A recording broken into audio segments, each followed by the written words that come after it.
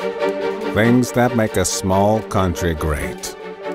You surely know them all. So, you may have heard of a small group of students from the Delft University.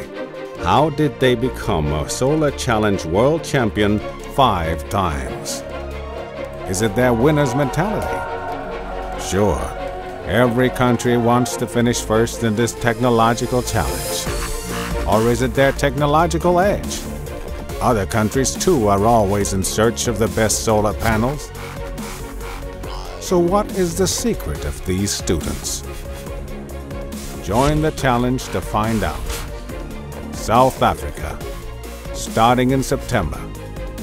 8 days, 5,000 kilometers. Challenging terrain, inhospitable environment, unpredictable weather. Come on board and join this adventure. Together, we keep the lead in high-end technology and sustainable energy.